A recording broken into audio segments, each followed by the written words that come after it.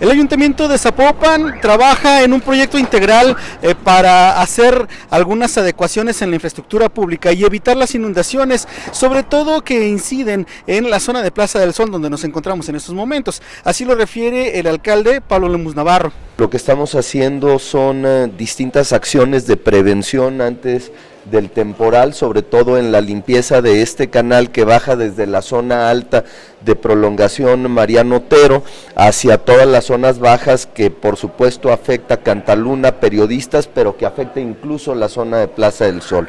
Estos trabajos preventivos nos va a permitir tener una disminución en las inundaciones y de riesgos en la zona. Sin embargo, también tenemos que decir que no es la solución de fondo.